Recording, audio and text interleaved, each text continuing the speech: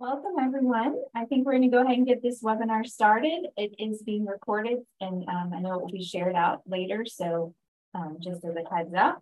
I'm Lindsey Love. I'm the Senior Director of the Office of Undergraduate Academic Affairs, and we're really happy to have such a good number here for our session on new student summer academic planning. I also want to give you a heads up that we will save questions for the end of the session. Because it's very likely that our wonderful host will answer your questions as they go through the presentation. And then I'm going to let our hosts introduce themselves to you now. Thanks, Lindsey. So my name is Megan Sanbury. I'm the Associate Director for the Office of Undergraduate Academic Affairs. So Lindsey and I work on a team with professional advisors in our office that help students in their academic planning. My name is Miranda Smith. I am the Transfer Services Coordinator in the Registrar's office. So my job is basically transferring all of the credits from AP, IB, and other institutions into William and Mary.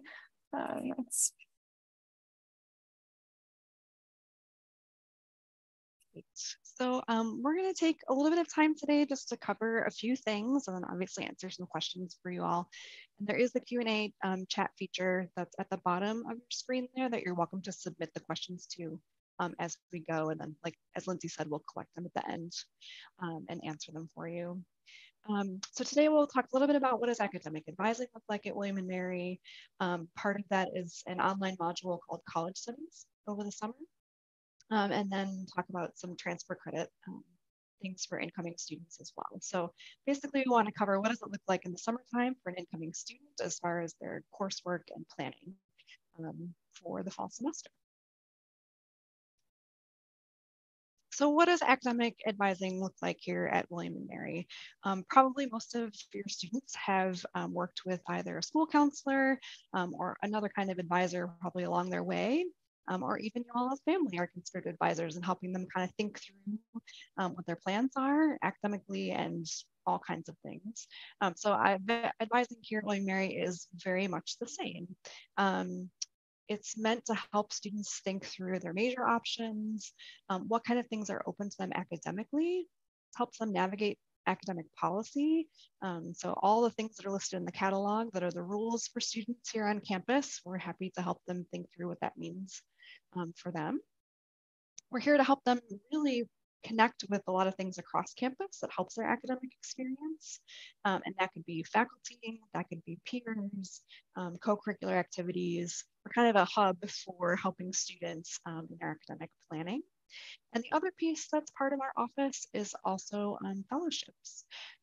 So there are lots of fellowship opportunities for students, and it's not too early to start thinking about them as they come in. And so we have advisors in our office that can help students kind of think through that process too. So we're really here to help them from the start all the way through post-graduation plans, potentially with fellowships and things like that. At William & Mary specifically, we have a faculty advisor model. So it's really important at William & Mary that students are able to connect with faculty in that way, get some personalized experience with them. And so our role here from that office is to help support faculty advisors and help them navigate with your students as well. So they will have a pre-major faculty advisor that they will be assigned from our office that they will connect with during orientation. So faculty advisors will be available for them in August when everybody's back on campus. And they will work with that faculty advisor for at least 2 semesters, potentially until they declare essentially, and then they'll have a major faculty advisor that will help them complete their major degree. So they will have a faculty who's there to guide them and help them understand academics and what that looks like and adjusting to life here on campus, taking courses. What does it mean to be in their field of study? What kind of research do they do? It's a really great opportunity for students to get to know all of those pieces parts from a faculty member. So I mentioned they'll have a pre-major advisor. So they're there to support incoming students, and they are required to meet them at least 3 times during the first year to discuss their course selection, any interest in major or minor area of study, and really to help, like I said, them step into the academic world at William & Mary. They're required to do that by getting a PIN for registration, which is basically a number that they would get that they have to put in order to register for their classes. So there's a little bit of a mechanism of support there so that we know that they're meeting with somebody and talking things over. And then after that, those first 3 meetings, if they haven't declared their major, which they probably won't, typically if they're first year, sometimes transfer students will be with their pre-major advisor for 1 semester, maybe 2. But whenever they're if they're still with their pre-major advisor, they can still meet with them at any point after sort of those 3 required meetings. And certainly even the first year, they can meet with them at any point outside those first 3 required meetings as well. I also talked about our team. So we have a team of professional advisors here in the Office of Undergraduate Academic Affairs, and we are available to students to help them think through general academic planning, how to declare a major, what do they think they want to study, how does their course schedule look, same kinds of things. And again, also here to support faculty and be a resource to them as well. And they are welcome to meet with advisors in our office at any point in their journey. So it could be when they first come in, it could be a few semesters in. We're always happy to make appointments with students and kind of help them work through anything that they need and kind of connecting them with resources there. So as part of the program for incoming students, really what I'm laying out for you is kind of the whole support system for students as they come into William & Mary and make their way into academic planning. And so the next piece of that is a online module we call College Studies. And so that happens in the summertime for incoming students. And it basically will walk them through 2 pieces of their time here at William & Mary. So one is walking them through how to prepare for registration. So they'll look at things like, what kind of majors does William & Mary offer? What do those programs look like? How do I check my transfer credits and degree works? How do I know my requirements? What is the general education, which we call college curriculum? So it will walk them through each piece of kind of what they need to consider in planning. And that helps them prepare for registration in the summertime. So they will have a registration window in the summer. We will be there to support students through the summer as they work through college studies, and they will also be connected with a peer advisor as well. So that's the second piece of that. They're designated a peer advisor as part of college studies, and that's typically an upperclassman who has gone through the whole thing before. So they're a really good resource in helping students plan, plan their schedule based on kind of their experiences and help them frame that. And they review a plan for them as part of college studies to make sure they've got something set for the fall that they can work with. The second part of that is a piece that's on information literacy and library resources. So there is a whole module about basically how do you use information, seek information in the world of college studies. So how do you seek information and prepare yourself to complete assignments at the college level? And so the research libraries at Swim Library have developed a really nice module for students to walk through that helps them think about things like that, information literacy, and they're also able to help support that if students have any questions as well along the way.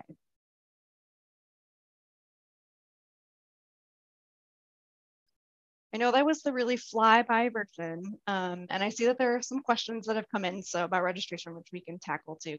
But I do want to hand it over to Miranda because I think she's got a really important piece of the puzzle of support for this summer.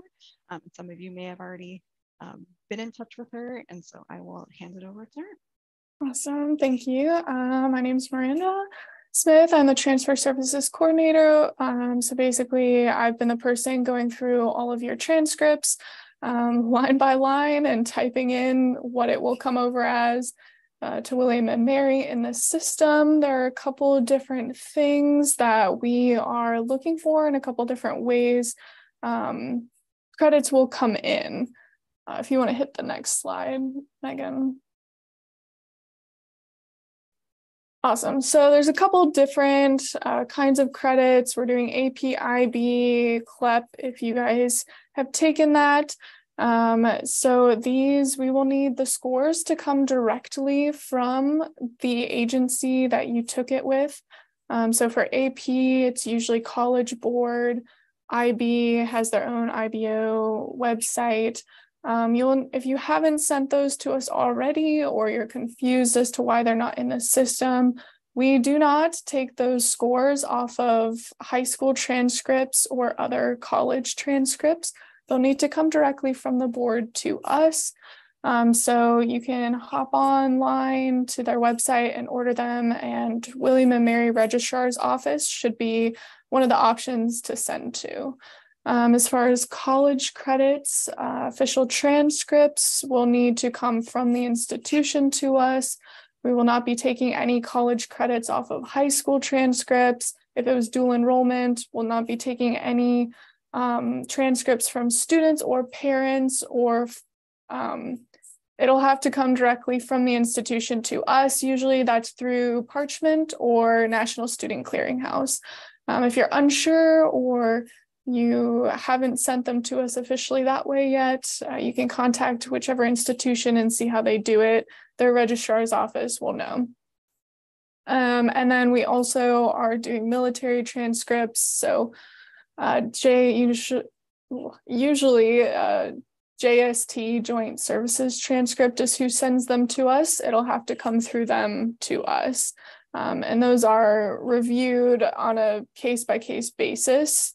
With military, it's a little bit difficult because, and I'll get to it in the next slide, in general, we kind of have to have an equivalent or something similar that we offer at William and Mary. And we don't offer a whole lot of military courses, military-like courses. So it will be something that gets reviewed on a case-by-case basis.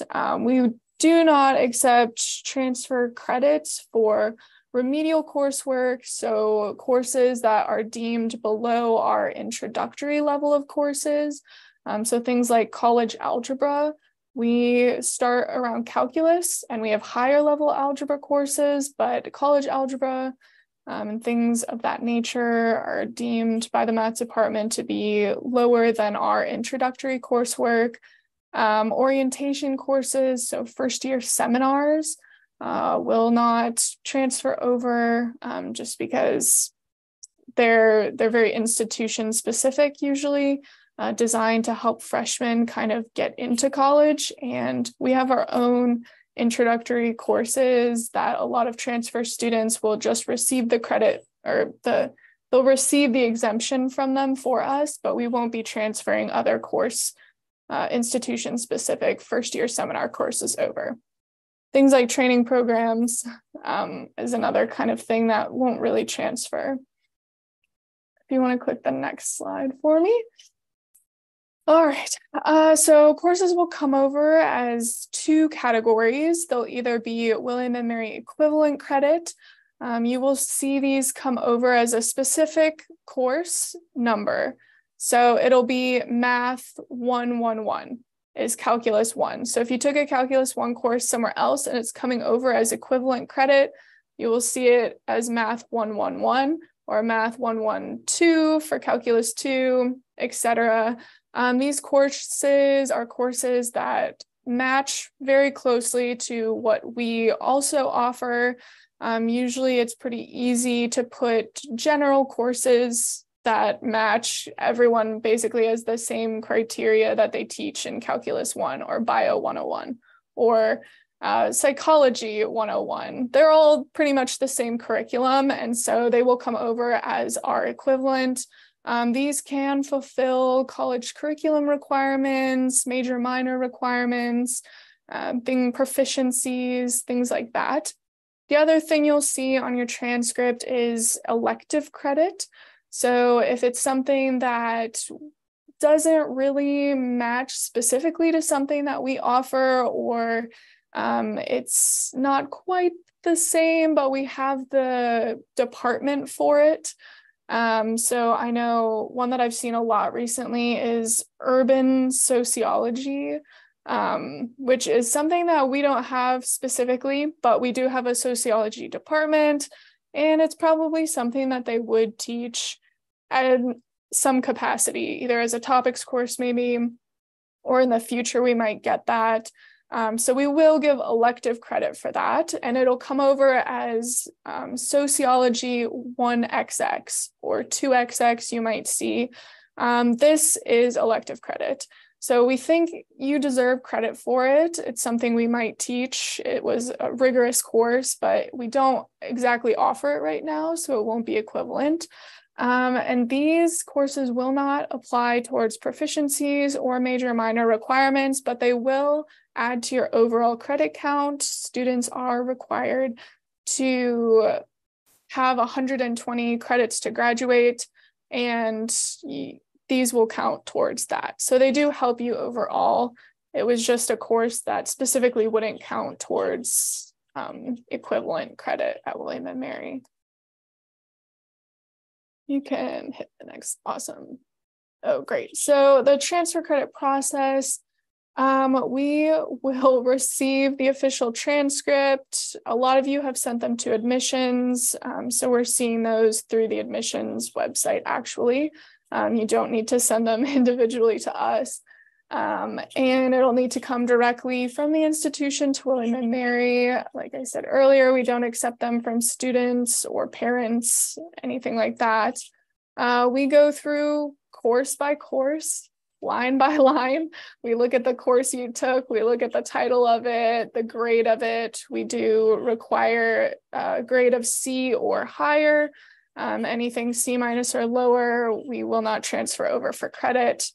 We'll go through line by line and see if we've transferred it before. If it's something pretty general, we definitely know how it'll come over. If it's something a little more niche, we'll kind of, look, is this something that the departments have allowed before? I'm going to throw it out there. I don't know much about things like physics or business or education or the little things going on in the departments. I don't know all the courses and all of that. So oftentimes, if it's something a little more on the complicated side, I will send it over to the departments. We have a contact in each department who reviews syllabi and courses and lets us know how the department feels about it coming over as certain things. So we are not the gods deciding what comes over as what. Oftentimes it's the departments that are making those decisions because they know what they offer and they know how to look at courses and determine the rigor of the course. So yeah, departmental review may be needed. Then we will basically post those credits. So we'll type in everything. This is coming over as this is coming over as this. We put it into your account and we posted it. For the fall, pretty much all the preliminary evaluations have been posted. We are now going through the final transcripts that are coming in and posting the final semester. If you do not see any credits on your account, that shouldn't be like that. So if you want to send us an email, just letting us know I don't see anything, what's happening, we can check your account and make sure that it's there. Another note is that courses taken pass fail or with satisfactory basis, sometimes the transcripts will say a pass, a P or an S are based on a C grade or higher. Sometimes institutions will base them on a D grade or higher. And because we only accept C or higher grades for transfer, we will need a letter from the person who taught the course saying that your coursework was at a C level or higher. So if you have any courses that haven't transferred over and it's because you took it pass fail or satisfactory, unsatisfactory, if you just reach out and have us double check what your transcript says about that, we're happy to take a look at that and just double check. If you want to skip to the next one. Yes, how to view your credits. If you haven't looked at them yet, I would highly encourage you to do so, especially we're always willing to relook at things, reevaluate things. So if there's something you feel like you should have gotten credit for that you didn't, or you're just unsure, feel free to send us an email. It's possible that we, just based on the course title, could not figure out where this course might fall. And we'll need a syllabus from you. And the syllabus we'll send to the departments just for them to double check that and get back to us. But viewing the credits, if you go into Banner, log into Banner, student records, your student profile, and then on the left-hand side, there'll be a little list of things, and your unofficial William and Mary academic transcript should be one of those options, and you can just click in that and see everything that's come over. The other way that you can look at it, if you've deposited, is DegreeWorks. So you can sign in and it'll kind of show you all of the courses that have come over. Whichever way is easier for you to look at is the way that you should go.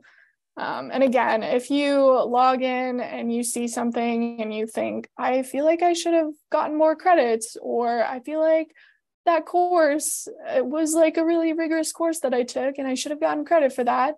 It's possible it's just something we've never seen before. And so as we're quickly trying to enter in thousands of courses off of hundreds of transcripts, we just kind of skipped over it because if we don't know exactly where it falls in, we just kind of have to move on and ask for a syllabus later. So if there's anything at all, we're happy to take a look at it if you want to send us an email. Is my email on the next page? Oh, no. I'll put my email in the chat so everybody knows. Oh, there. Yes. So transfercredit@wm.edu. If you just want to send an email over with any questions, problems, concerns, whatever you got, we are totally willing to reevaluate or relook over something or let you know why something did or didn't transfer.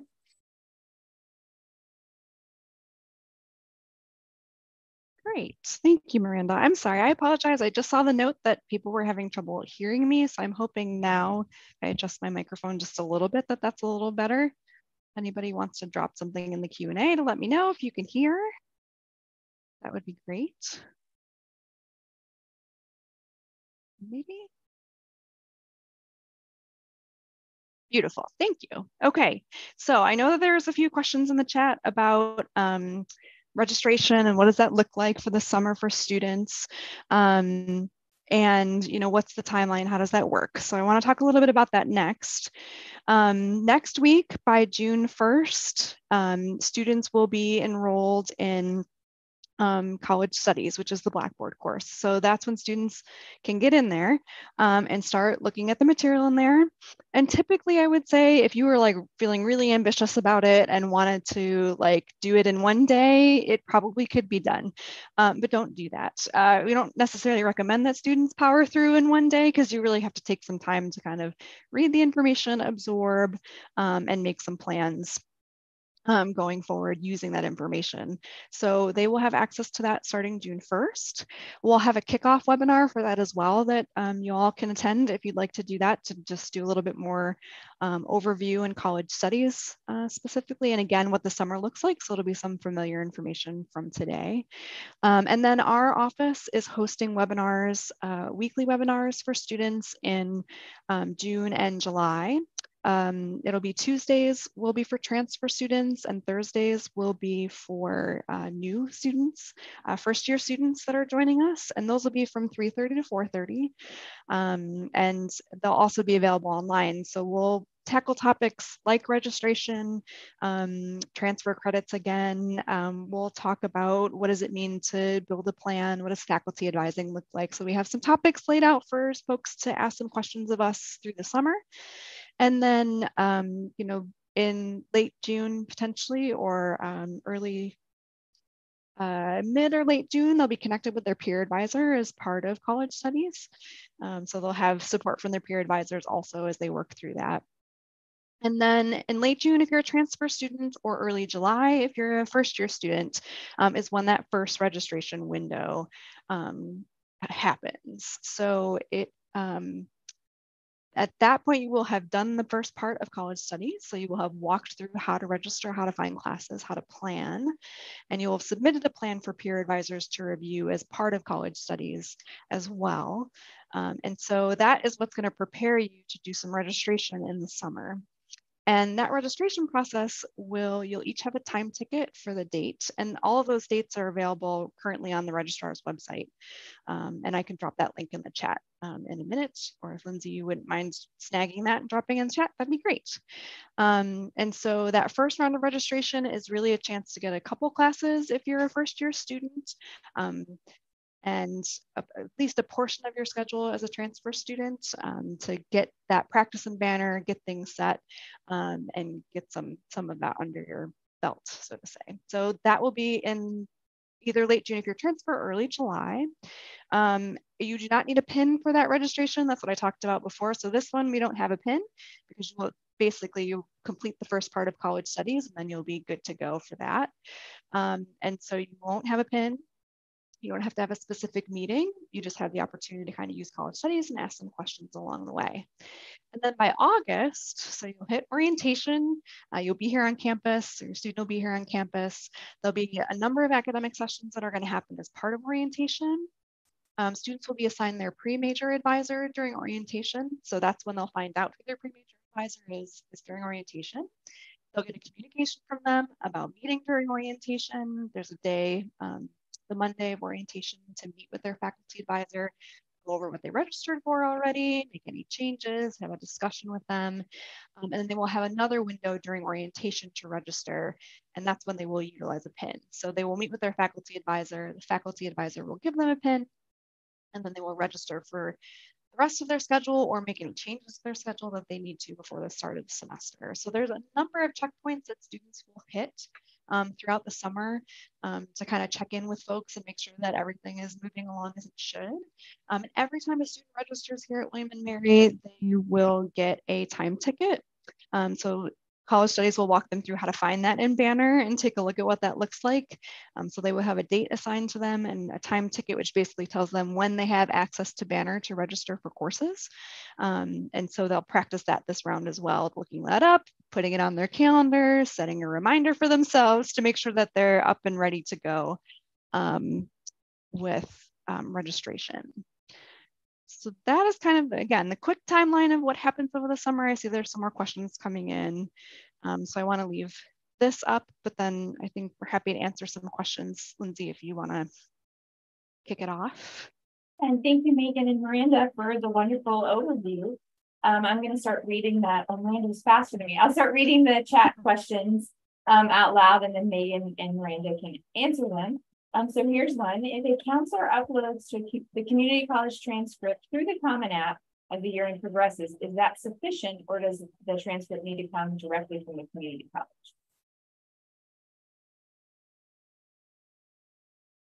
Sorry, what was the question? I think you cut out a little bit. It's okay. Can you hear me? Yeah, okay. I don't see it. I can say it again. Oh, there it is. Okay. Okay.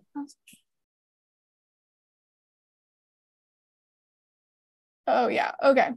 Yeah, we don't see the transcripts that come through the Common App unless admissions has taken it and put it into their profile. So it's best to have it come directly from the community college through Parchment or NSC, depending on which one they use. Thank you, Miranda. Can someone talk a little bit more about the IB grades? Those will be available in July. When do they send it in, and what can be credited? How do they find out how they get credits for what? Perfect. I actually just put in the webinar chat the pre-matriculation test credit chart.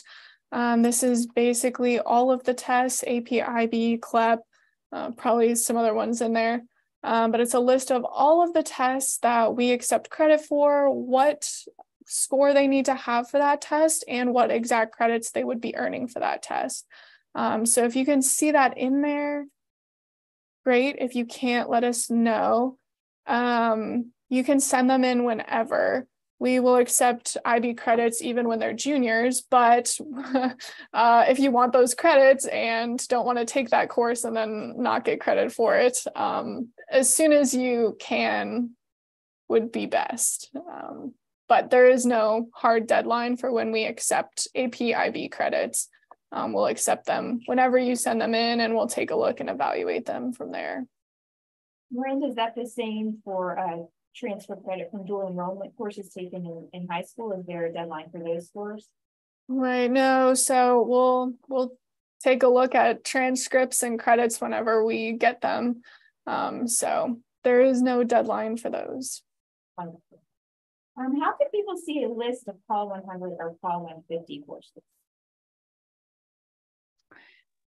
So probably the easiest way, I think, well, in my opinion, to see the courses that are listed, we call those attributes. So any course that either meets a call curriculum requirement or a proficiency, they all have what we call attributes attached to them in Banner.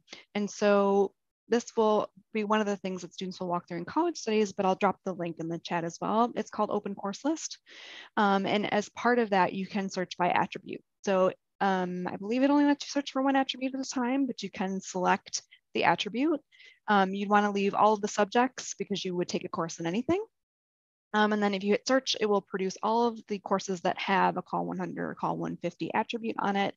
And then it can show you current enrollment then too. So I will drop that in, but that's probably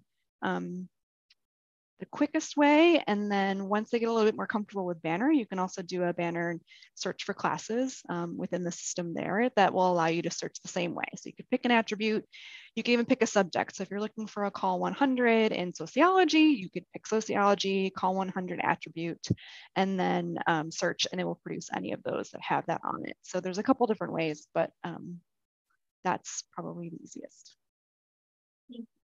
I think this is a making question. Is there such a thing as a first semester sample course schedule? And where would they see it? So part of college studies is walking students through that plan. And within that, when they're making their own, there are a few samples to kind of show like how students could balance potentially their schedule between the first 2 semesters. Because when I say plan, I guess I should specify, we're really not expecting students to plan for their entire time here at William & Mary during college studies, not at all. In fact, really, it's just about that fall semester and maybe a little bit into the spring semester, just to kind of think about, you know, do you want to take a Call 150 in the fall and a 100 in the spring or vice versa? Kind of think a little bit out beyond the fall, but really it's meant to kind of walk them through their fall registration. And so within that, there are a few samples that can kind of help guide them as they're thinking through that. And the peer advisors are a super great resource for that because they've built their schedules and they're happy to share kind of tips and tricks that they've learned about combining certain classes together and what that looks like in course load, workload, things like that. Thank you. This is a specific AP question. If a student took AP Physics, AP US History, AP Biology, and got a 4, will they at least get elective credit? They see a score of 5 is required for equivalent credit. Yeah, so unfortunately, whatever score and then credit is on there it's all or nothing, unfortunately, and that comes straight from the department. So I was looking at it, but it would be a score of 5 needed for any credit or any exemption, it looks like, from any of those courses. So unfortunately, no, with just a score of 4 on any of those tests, they would not be receiving anything. What do they do if they haven't received a new student inventory link to match with an advisor? I would say if you haven't received a link, it might be rolling a little bit. So kind of it depends on when you deposited potentially. But I would say if you haven't seen the link, because that deadline is coming up really quick as well, just to reach out to the STEP office. So it's the Student Transition Engagement Programs office. And they're like, you're basically probably where you're receiving very many of your emails from at the moment. And they're here to help you kind of guide you through all that. I'll drop their email in the chat as well. But they're a great resource. And if you haven't gotten something, feel free to reach out to them and they'll check on it for you. And can you remind us again when new students will find out about their advisors? Absolutely. Start of orientation. So they will get a notification from their faculty advisor, will reach out and say, hello, I'm your faculty advisor, and set up a meeting with them.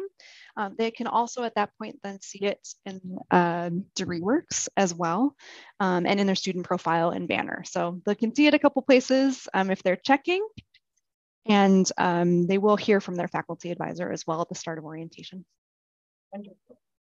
If a student wanted to, quote, repeat a college level course that they took in high school, what's the course of action to take? Yeah, so we have a revoke college credit earned before matriculation to William and Mary form that they'll need to fill out. I am finding it right now to put it in the chat. And you'll just need to fill out that form and submit it to our office, and we'll remove that credit from your account.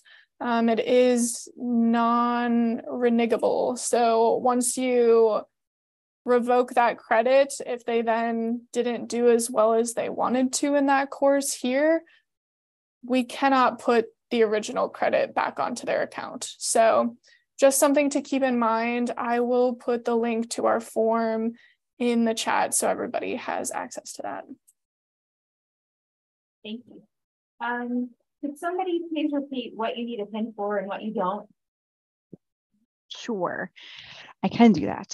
So in the summertime, when they do that first round of registration, they will not need a PIN. So they're going to go through college studies, they're going to work out a plan, they're going to get into Banner, and they're going to register for some courses. They don't need a PIN for that. For the next, so that's them registering for their fall classes. In the fall, they'll have, before the fall, to finish off their schedule. So during orientation, they'll meet with their faculty advisor. They'll get another window to finish their schedule or change their schedule in orientation. And for that one, they will need to have a PIN from their faculty advisor that shows that they met with them and had some discussion and made some plans. So they will have one summer registration without the PIN. They will have one over orientation where they would need the PIN for the fall. And then in the fall, when they go to register for the spring semester courses, they will need a PIN for that registration because they will have a meeting with their faculty advisor. And then again in the spring, when they go to register for fall 2024 courses, they will have a PIN to register because they will meet with their faculty advisor. So basically in the first 2 semesters, before they register for anything beyond this very first window in the summer, they'll need a PIN and they'll need to have checked in with somebody. Their faculty advisor typically, but they will need to meet with them, the faculty advisor specifically, to get that PIN number to register. And that just helps, again, it makes sure that they're kind of checking in with somebody. They've got a plan in place. They've been able to talk to somebody about it. There's an advising period every semester. So faculty advisor will reach out and set up an appointment if they haven't heard from the student. And so they'll have that in place. So basically it's in their first 2 semesters here at William & Mary, they're required to have a PIN to register for classes. Thank you, Megan. This person's, we did put out the registration dates, but they are asking, will you receive a link to register? I guess so. How is registration done? How and where?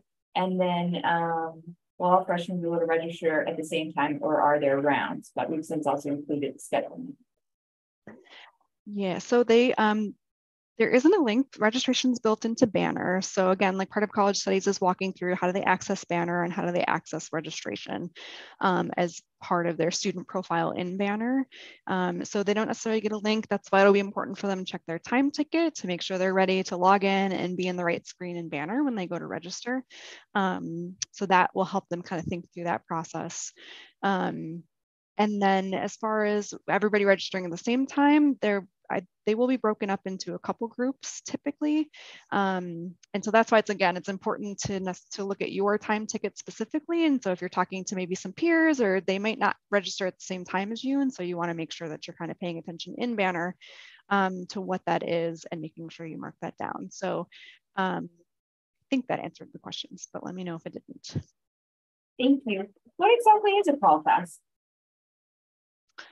The college curriculum is our general education requirement. So every student comes into William & Mary and they're required to do a set of requirements as part of their William & Mary degree, in addition to their major requirements.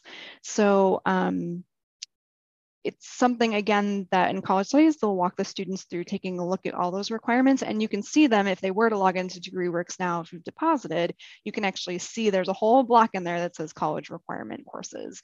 And so those are things like a math proficiency, a foreign language proficiency, those first year courses that we call College 100 and 150.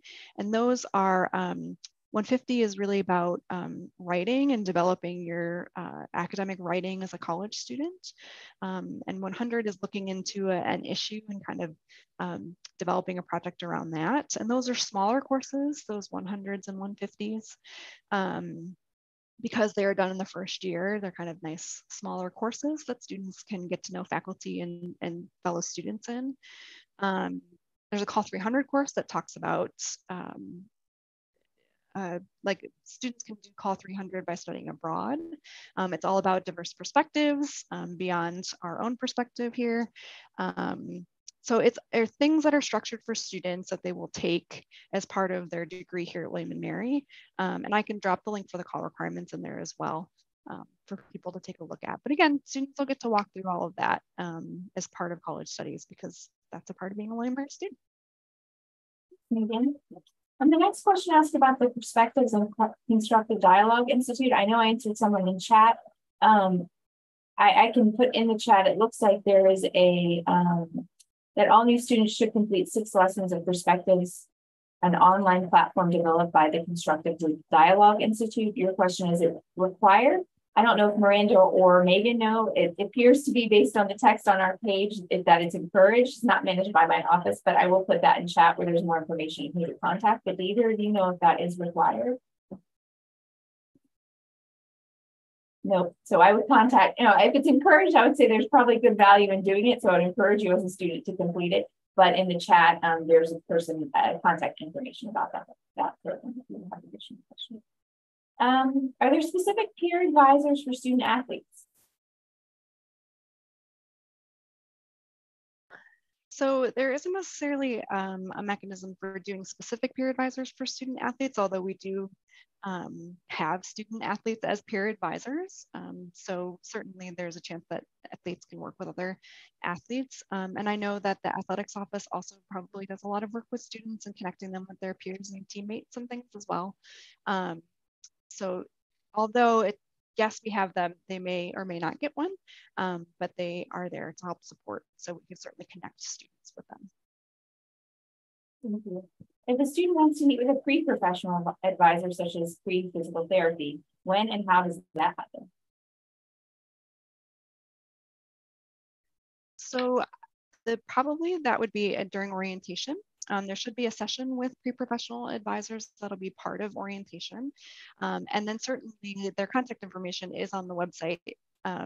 They may not necessarily be available during the summer until orientation when everybody's back on campus. So that's why it's a little bit easier to reach out at that point and go to the general session, kind of get some more general information from them. And then you could set up an appointment with them at any point from that point forward. So and really anytime, it's just that in the summertime, maybe a little bit more spotty. So you might want to wait definitely until orientation, they'll be there. Thank you. And I just put the pre-professional advisor information in the chat. When do you start creating your schedule? You might have gone over this a little bit, Megan. Is it during the summer or during orientation? So it'll be during the summer. So that'll be part of the module is to work on a plan, and then they will submit that for review by the peer advisors so that they can take a look at all of those schedules and kind of give a little bit of general feedback about things that they may or may not change or what's in good shape or things they might suggest you do a little bit differently. But that fall plan will be set through the summer, and then they can make changes and tweak that before the orientation registration session as well. The more information they kind of collect along the way, then there may be changes, and that's totally fine. But they will actually work through a plan as part of that part 1 of college studies. Thank you. And how exactly do the students get that plan to register? Their faculty advisor will email it to them. So they'll meet with their faculty advisor, and then their faculty advisor will email it to them so that they've got it, and then they'll be good to go. I see Miranda's typing an answer to the AP English Lit. I'll force you to just talk now. Maybe those two open here. English literature question. I only see English literature SL and English lit HL. Oh, then you really okay. Dismiss. Pardon me for not keeping up with our chat group. Can you take a call required class over the summer in the future, not this summer, to fulfill a call requirement, for example, a math class? Yes. Yes, you can. Typically call requirement courses, anything that has a call in front of it needs to be taken here at William & Mary, but they do offer a number of call requirement classes during the summertime to take them. Math proficiency may be a little bit different. And I can drop the link in the chat that kind of outlines what needs to be taken here versus can be taken at a different institution. But typically if it has a COLL in front of the course attribute, like we talked about, that they'll need to take it here at William & Mary, and yep, they can take those over the summer.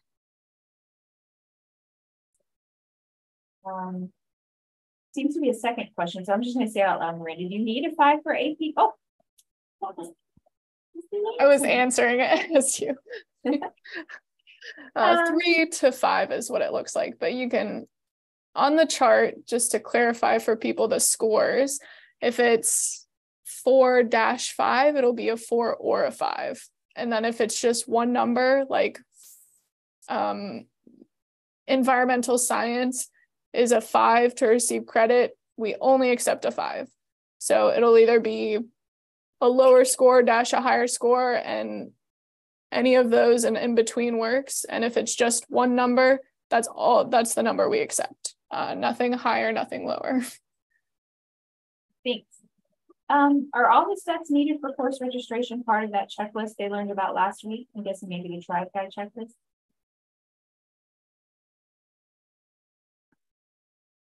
Yes, so there's a couple questions I think sort of related to that I think I saw in the chat about steps in college studies and checklists, kind of steps, deadlines, things like that. So I was going to say yes, all of this is basically on the Tribe Guide for you, and it's in various places. So I'm happy to drop the stuff about college studies specifically in the chat, but it is outlined there about deadlines for foreign language proficiency placement exam, and registration steps are in there. Like, that's outlined on the Tribe Guide. So it does give you access to basically all of those pieces that we're going to walk students through in Blackboard on the website as well. So I'll drop that in the chat so you all have it. And that's kind of a nice handy reference because there's lots of good information in that Tribe Guide. Call 100 and 150 classes should a student take in their first year? So we encourage students to spread them out. So they would take one call 100 and one call 150. That's all they need to do, is just one of each. So split them out so that they're one in the fall and one in the spring, typically. It doesn't always work perfectly that way. It's just those can be a little bit more intensive courses. They're 4 credits. So we try to have them kind of spread those out a little bit, but they only need to take one of each. And they will typically do that within their first, at least I would say, 3 semesters. Someone is asking about an earlier orientation date for parents that are overseas and must return to August 24th. I would say for that one, I dropped the STEP email into the chat there. So I would reach out to the STEP office and just let them know your circumstances and see if they can give you some information about what to do, next steps for that. Will joint degree students get a separate advisor? Yes, so joint degree, which is our St. Andrews program, I think is probably what you're considering, the joint degree program. We'll get a major advisor assigned to them over the summer. So they will still do college studies and walk through some of these steps, but it's going to look a little bit different for them, and they will have the opportunity to connect with an advisor in that program specifically over the summertime and meet with them to talk things through as well. Once students get a PIN number, will it stay the same going forward? No, it changes each time. So they, again, it's a mechanism to kind of make sure that they're checking in with someone. So we want to make sure that they're doing that. So it'll change every time they need one. Thanks. Does William & Mary offer online summer courses? There are some online summer courses that it just depends on kind of what you're looking for, but I have seen some online computer science courses. I've seen some online Call 300 course, call requirement courses. So yes, it just kind of depends on what you're looking to take. Is there a writing proficiency requirement? Each major has a writing proficiency requirement that's sort of built into their major. So it's not necessarily part of the general education college curriculum beyond like that the Call 150 is focused on writing and academic writing, but it's built into typically to their major curriculum that there will be some sort of course that's going to meet their writing requirement for that specific major or program. Thank you. When I looked at that open course link, I searched for Call 100 and 150, and it didn't look like that many were open. Will there be more classes added to accommodate freshmen in the fall? So our classes are nice and small, which is really wonderful, and it does make sometimes for some tight registration. So I don't know at this point if we're adding more courses potentially or more seats in the courses, or I haven't actually checked on that lately. I should have done that before we started, but there will be seats for students to register for either a Call 100 or a Call 150 over the summer. So just keep an eye on that, but don't stress too much about it when you're looking at it because those numbers may change when it gets a little bit closer to summer registration for students. Thank you. So just to make sure I understand the scheduling process, you make one in the summer, then an advisor will check it. And then you meet, and is it through Banner where you make your schedule, or you get an email for a time to make your schedule? So I guess just overviewing again, like the two pieces of registration and then how you do it. Yeah, so if you're talking about kind of the planning piece of it, then they'll make an academic plan or a schedule essentially. It'll be both. They'll think about kind of what requirements they want to take. And that's really, again, what College Studies walks you through is, thinking about your requirements. What does that look like based on your transfer credits, if you have any? What do you want to try and take in your first semester for sure, and maybe first 2 semesters? What kind of courses does that mean you take? And so there's that piece that you'll walk through with College Studies. So that will help you develop a plan and have you develop a plan for registration specifically and what courses you want to register for and any backup courses you might need for that, just to have a couple plans in mind. And so that piece will be done through College Studies and then basically through June and then early July for first year students and for the month of June for transfer students. And then a peer advisor will look at that and give you feedback on that, which is why most students register for a portion of their schedule in that first registration round, because they can get potentially their Call 100 set and maybe a proficiency or something if they need it. And it's a piece of their schedule that a peer advisor has reviewed and given them feedback on. And then they would meet with their faculty advisor during orientation, and their faculty advisor would review what they've registered for and the plan that they made over College Studies, and then give them some feedback at that point to do the rest of their schedule and the rest of their registration during orientation. So they will do the official faculty advisor meeting during orientation, but they will be able to get their schedule reviewed by peer advisors who have been trained by our office and have obviously built their own schedules in the past and gone through that process, done College Studies before. So they are good to give some feedback to do that first summer registration window. I hope that answered the question. And for the credit for foreign language requirement, it varies very much in scenarios. So I went ahead and pasted that information into the Q&A. So I encourage you to go through that since we're coming close to the end of our time. I don't understand what is the term on tripod. That part I didn't. Neither of you understand that one? No, let's get it.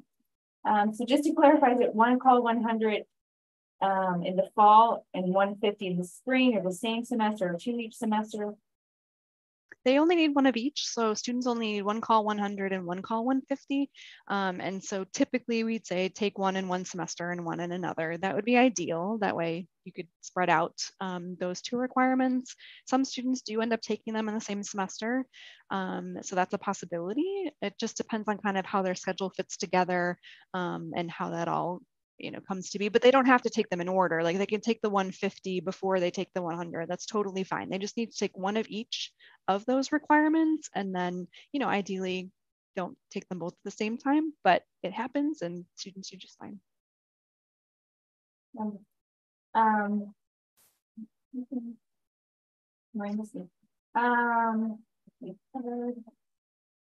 Where you can check the chat. There's an open course listing you can see. Would joining the symphony orchestra satisfy the arts proficiency?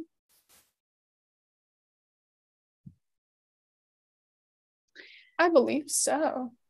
Yes, I'm I believe it does. There's typically, I think, a course that's associated with it. And again, if that course has an arts attribute on it, then that would meet the proficiency. They just need to make sure it's enough credits. But that's something that really DegreeWorks is a tool that students should become familiar with checking early and often, which I think you all will, which is great, because that is what tracks your requirements. That's what we use to track graduation requirements and make sure everybody's on track. And that's where you can see where things are meeting requirements. You can run future plans, and it can tell you where a course kind of slots in. So yes, I would say typically if they've been enrolled in a course that has the arts proficiency, then they're good to go. Yes. I think Megan, I know you put the tribe guide checklist if you haven't already. You have to need the same language in high school. I can say you don't, but do go ahead and read that foreign language proficiency page. I know we keep saying to read because it has a lot of little details. Can transcripts be sent digitally from the school? Miranda? Yeah, usually they're sending it through Parchment or NSC. So it usually won't come directly like from the school registrar to us. They send it directly to us through a third-party company. So I would reach out to them and just see exactly how they send their transcripts. And if you have any questions after they explain to you their process, you can definitely send us an email to see if that'll work for us. We'll figure it out somehow, but generally they are sending it. When you order it from their website, you're technically ordering it from Parchment or NSC to come to us. So that's. Thank you. And Sabrina, I have a quick question. Well, this webinar ends exactly at 1, correct? It's supposed to. You can go a little bit over if you need to. It's up to your availability. I'd say, well, what I was going to do is try to summarize, skim the last few questions, and then also I will ask them a few more of these questions, and we might go like a minute past 1. But I just want to remind anyone, if we don't for some reason get to your question, make use of the emails on the screen right now. You can email the questions to those inboxes, and we will get back to you. If not today, it is a holiday at William and Mary on Monday, so someone will respond to you by Tuesday of next week. How did the students get the peer advisors, Megan? Do they email them? The peer advisor is going to email them, so they will, there's some dates in college study that will outline that for them when they should hear from their peer advisor, so the peer advisor will reach out to them through college studies to make that connection. And someone asked about, then when again did the faculty advisors jump in? So peer advisors help over the summer. And then when do they meet their faculty advisor? Orientation. So that when everybody's back on campus for orientation is when they'll meet their faculty advisor. If all 100, 150 are first year courses, how can some of these courses already be filled if first year students haven't registered yet? So we do have first year students, so basically rising sophomores that may need that requirement. And so there are some students that are registering. They're meant to be done in your first year, but just by availability and because the classes are small and sometimes it's just a little bit tricky to get in one that fits your schedule or makes sense for you for that semester, isn't a topic that you're interested in. There are many reasons why that kind of works or doesn't work. And so sometimes there are rising sophomores that need that. And so then they would have registered already for those courses in the spring for the fall. So that's why you're going to see some seats already taken up in there. As I say, don't stress, like if for some reason your student doesn't get their call 100 or 150 and at the first round of registration or something happens closer to the start of the semester, like there are points at which they can adjust. And that's what their advisor is there for. That's what we're here for. If you need anything like that, like they start to get worried, but don't stress too much. Sometimes that just happens by the nature of the schedule and we can figure out, best plans to get that taken care of within, I would say, the first 3 semesters, really ideally. In college studies programs, how do they find that the college studies program again? They'll be enrolled in that in Blackboard, and then we'll send an announcement out through Blackboard. And then we are hosting a webinar on June 1st when it launches as well at 3:30 to 4:30. So you can get some more information then too. There'll be 2 more questions. The math proficiency requirement, can they take it somewhere else, somewhere else, or does it have to be taken at William? It can be taken elsewhere. We have a lot of students take courses over the summer or over winter. I am also the person that handles the requests for that and the permissions for that. So basically there's a form to fill out for that as well, which we can put in the chat, or if you just want to email our email, we can provide that. It'll be a quick Qualtrics they fill out just saying what course they want to take and where, and we'll give you permission and let you know exactly how it's going to transfer over. So I'm going to read 2 more questions to everyone out there, and then we will, to respect everyone's time, but again, feel free to get the questions to us on the email. How is the student supposed to submit their high school transcript? They're still unclear. Oh, did you just handle it? Yeah, sorry, I just answered that. Just for clarification, we don't take high school transcripts. There's no information that I take off of that. So really it's admissions that you'd want to talk to about high school transcripts. I only handle college. Last question of this chat. If a student's coming from a community college with 60 credits, do they get priority for, I'm guessing, registration?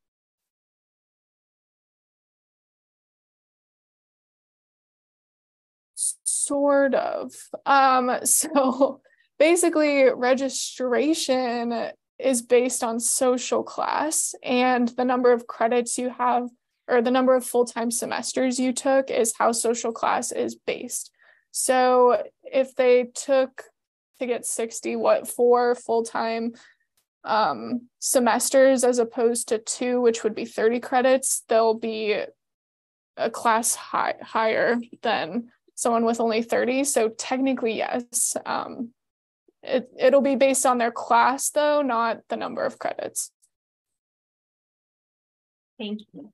And I failed. I'll answer one more question. The webinars, someone asked about the webinars that are offered through our office, the Office of Undergraduate Academic Affairs, are going to be Tuesdays and Thursdays from 3:30 to 4:30. We are going to record those, and they will be placed on our website afterwards. So more information will be coming out to you from multiple offices. So thank you all so much for attending. We were glad to have such a big crowd. Again, feel free to email our offices at these addresses, and we look forward to working with you, the students, over this summer, and seeing you on campus this fall. Thank you.